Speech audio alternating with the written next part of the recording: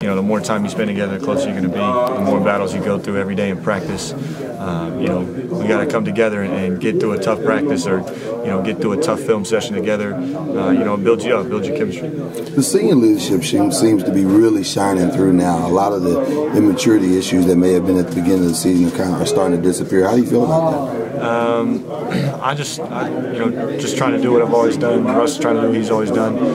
Just trying to make sure we set a good example, and there's a right way and a wrong way to go about things. And you got to learn people's mannerisms and how they react to people getting after them. Some guys you talk to a certain way, some guys you talk to a different way.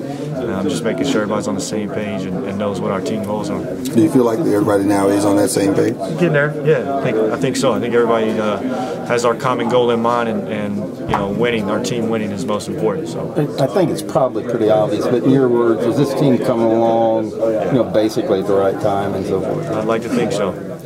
Is it starting to feel like last year? We're a completely different team, but I'd like to think we're starting to play well at the right time, and last year's team kind of did the same thing. Was there a point where you kind of got rid of the identity of being the defending national champions and kind of started to pick up your own identity, or has that even happened? I think people still come here and know that they're playing the defending national champions. I think we give most everybody's best shot. But it's how you carry yourself through the whole season. We lost a couple games, but we're going to be ready to play every single game. So we'll get ready for this next one. One of those games was Memphis. Do you have any special emphasis since they got you on your home floor? Get them back on their home floor? Just another game. We're going to try to go out and win. We want to win our conference. To do that, we need 3 big wins in a row. So we're going to treat it like another game. Go out there and try to get a win. What beat you? What beat you in that first game? I'm sorry? What beat you in the first game? We just poor defense. We just let them get whatever looks they wanted. Way too many paint touches. I know Coach has been harping on that lately. But if they score and do what they want on offense and kind of direct us on defense to make us do what they want, we're not going to be very successful. So we got to control both offensively and defensively what we're doing.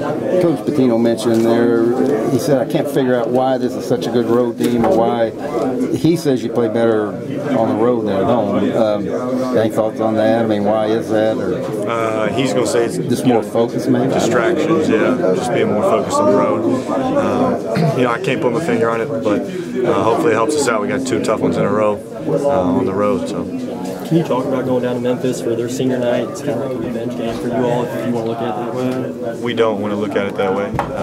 Just another ball game. We're going to have prep like we do every game. Got 1 day to get after it, so we're going to go watch a lot of film and get ready to go. They've been playing well. They have 1 day prep also. They got a long trip home, and we got a long trip there. So big loss tonight. Does that make a difference at all in the game prep or your psyche to get ready for them? Nope. We're just going to look at what Houston did well, what they did to kind of change how Memphis played, and try to use it to our advantage.